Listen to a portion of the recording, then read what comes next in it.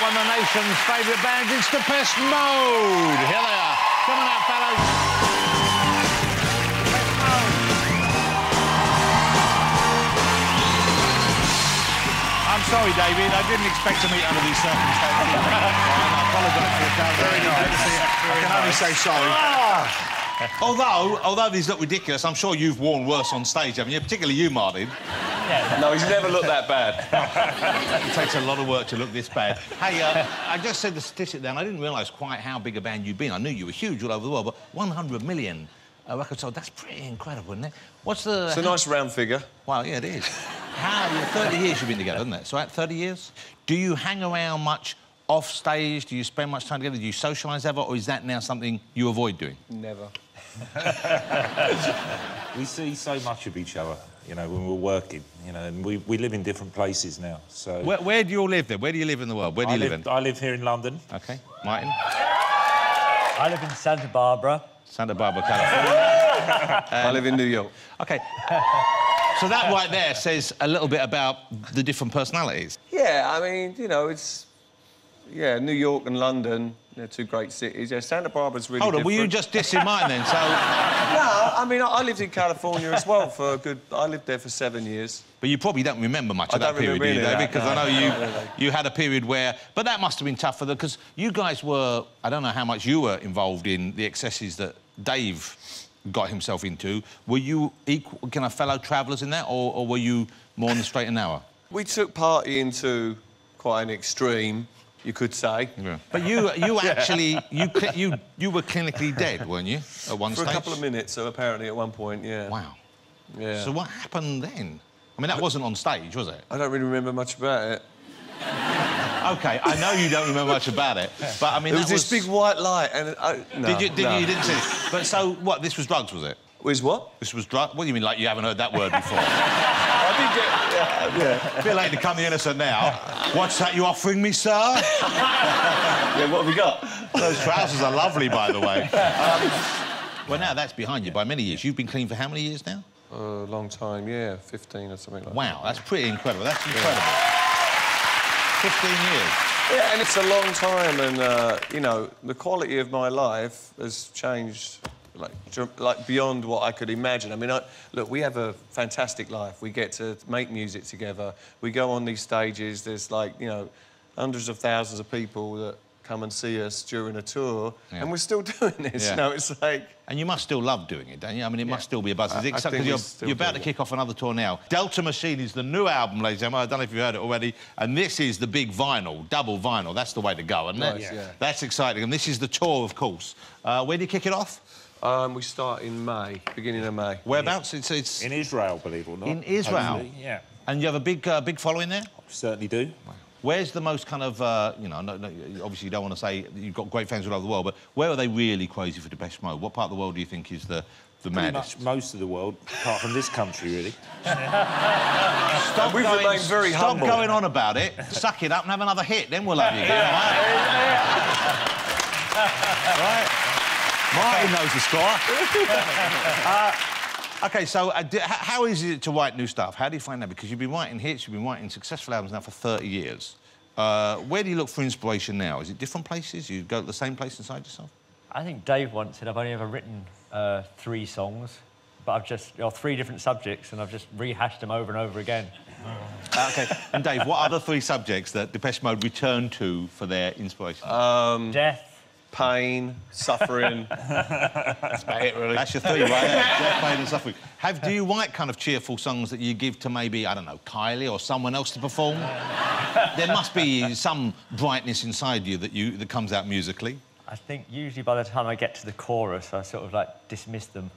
And when you write a song like Personal Jesus, which is one of my favourites, when you write a song like that, you must have a feeling, OK, this is something special, this is going to sound great in a stadium. Do you get excited? Do you rush to play it to the other guys? We were actually worried about this track, though, was we didn't think it would do as well as we thought as it actually did. You know, so the...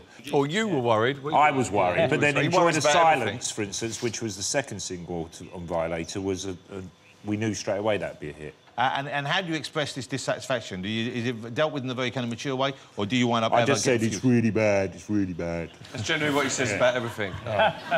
So you remind me a bit of Eeyore from the Pooh books. They don't like us in Britain. They won't play that on the radio. That sounds like me. That sounds like me. You've already got it. It's a very niche impersonation that I can do there, isn't it? What time is dinner? Can't we get off this couch and play the song so we can go home? He only wants to talk about you dying. When you came today, when you flew back in the UK, you go through metal detectors. Yeah. Is there anything on you or about you in an unusual place that you need to alert the hard-working customs officials about so they don't get a nasty surprise? No. So you're clean of Not those anymore. You used to have? Not anymore, yeah. And when did you? What? Exactly. No, well, it wasn't kind of like what it is now. When did you... And when you did, and it was... Where was it? Down below? Yeah, in an unusual place. In which of the two unusual places? In between. In between the front and the back? Port and starboard? Somewhere around was there. this a bell or a ring or a stud? What was it? Ring. A ring? A ring. And was there... Did you ever use the ring? Was it handy for No, not really. carrying shopping? In fact, I'll tell you a funny story. I'll tell you a story.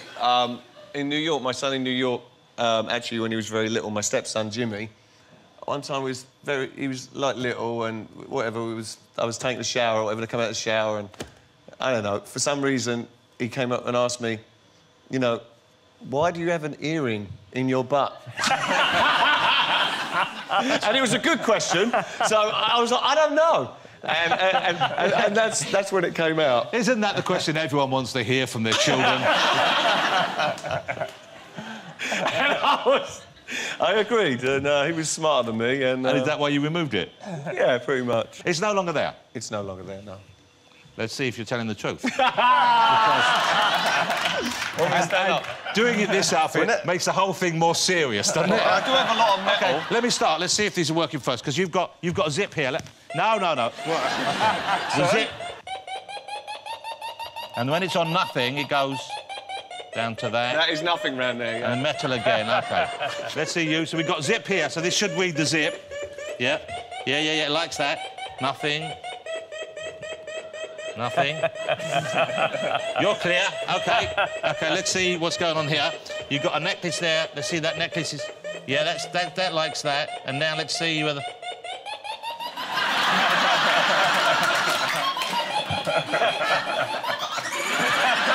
I've just got a little more lead in my pencil than other people. Do any of you have any piercings? I don't know whether we should ask a young lady, but let's see.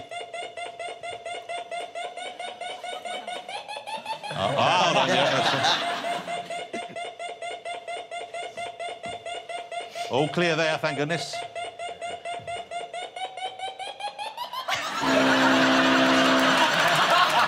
Wow.